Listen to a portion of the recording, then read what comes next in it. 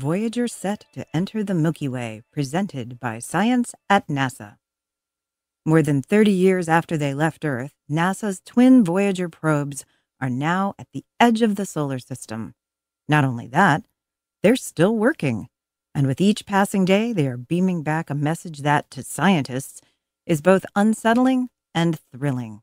The message is, expect the unexpected. It's uncanny, says Ed Stone of JPL, Voyager project scientist since 1972. Voyager 1 and 2 seem to have a knack for making discoveries. On April 28, 2011, NASA held a press conference to reflect on what the Voyager mission has accomplished, and to preview what lies ahead as the probes prepare to enter the realm of the Milky Way itself. The Voyager adventure began in the late 1970s and 80s, when the probes took a grand tour of the outer planets. Voyager 1 visited Jupiter and Saturn, while Voyager 2 flew past Jupiter, Saturn, Uranus, and Neptune. Voyager 2 is still the only probe to visit Uranus and Neptune. When pressed to name the top discoveries from those encounters, Stone pauses, not for lack of material, but rather an embarrassment of riches. It's so hard to choose, he says.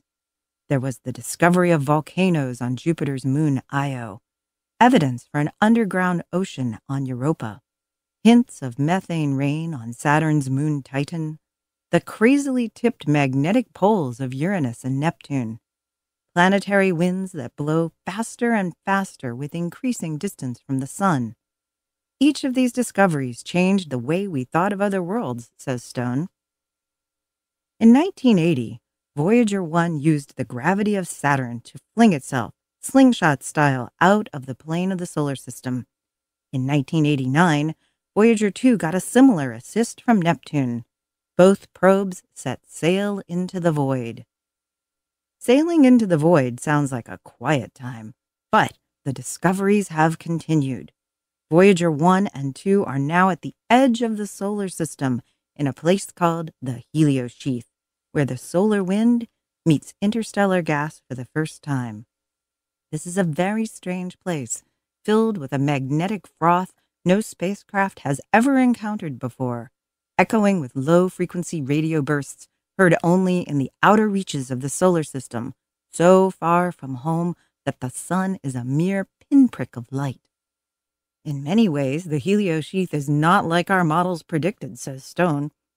Soon, in a matter of years, the two probes will leave the solar system altogether and enter the realm of the stars, interstellar space, the Milky Way itself. Then they will have a new job, ambassador. Each probe is famously equipped with a golden record, literally a gold-coated copper phonograph record. It contains more than 100 photographs of Earth, 90 minutes of the world's greatest music, an audio essay entitled Sounds of Earth, featuring everything from burbling mud pots to barking dogs and a roaring Saturn V liftoff, greetings in 60 human languages and one whale language, and the brainwaves of a young woman in love. A team led by Carl Sagan assembled the record as a message to possible extraterrestrial civilizations that might encounter the spacecraft.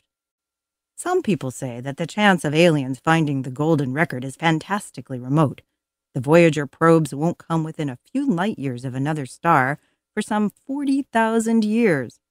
What are the odds of making contact under such circumstances? On the other hand, what are the odds of a race of primates evolving to sentience, developing spaceflight, and sending the sound of barking dogs into the cosmos? Expect the unexpected indeed. For more information about Voyager and other mind-blowing NASA missions, please visit science.nasa.gov.